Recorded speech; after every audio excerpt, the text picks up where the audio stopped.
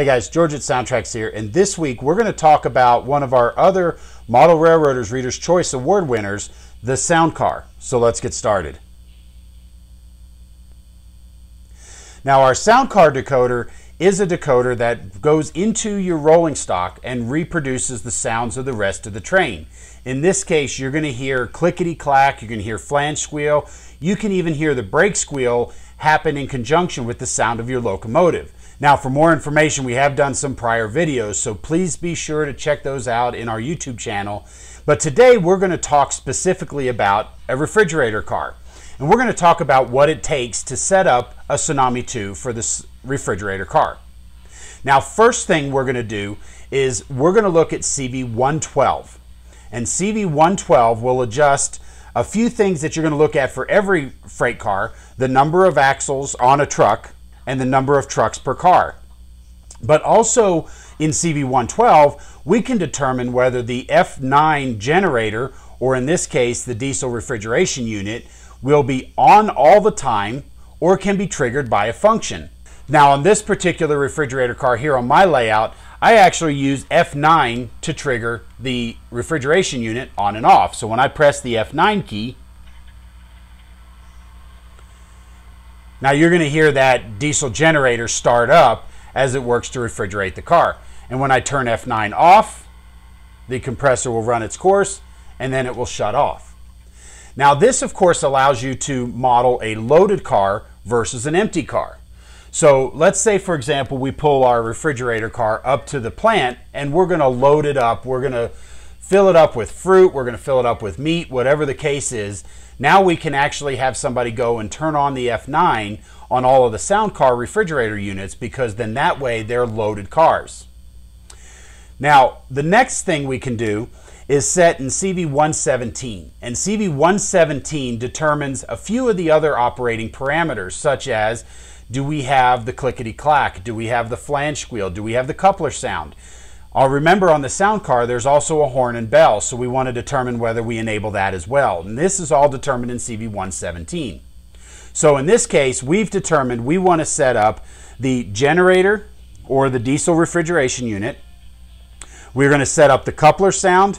We're going to set up the clickety-clack, the wheel noise, the flange squeal, and the brake sound. So we've set CV117 to a value of 246.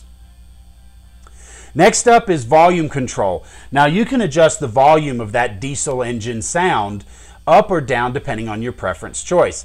Now we have it defaulted as a relatively low value. So in CV132, you're going to see this at a value of 25 for the default. Now remember, volume control has a value between 0 and 255. So you have quite a range there. And as you can imagine, 25 is fairly low. So you can adjust this for your personal tastes.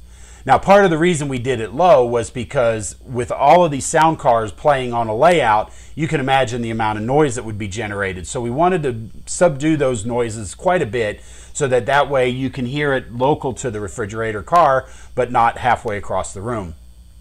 Now, the last thing that we can do is set in CV202, and this determines the probability of how frequently you're going to hear that diesel generator or the refrigeration unit cycle. Now, in a refrigerator car, of course, it's there to keep the meat cold or the fruit cold. So as it's running, it has an internal temperature watching to make sure that it maintains that.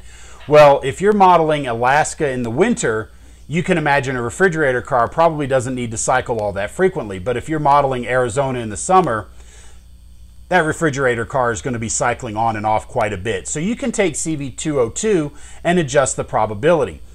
Higher values equal higher probability, so you're going to hear the sound more frequently. Now the default value for CV202 is a value of 192, which means about 3/4 of our frequency. Remember, you have 0 to 255, so if you want to hear it somewhat moderately or maybe a little less, reduce that value in CV202. Now, one other thing it may be good to do, being a model of a refrigerator car, of course there's no livestock, so we're not going to hear any cows or sheep. Now, by default, you have to enable function 4 to hear those sounds.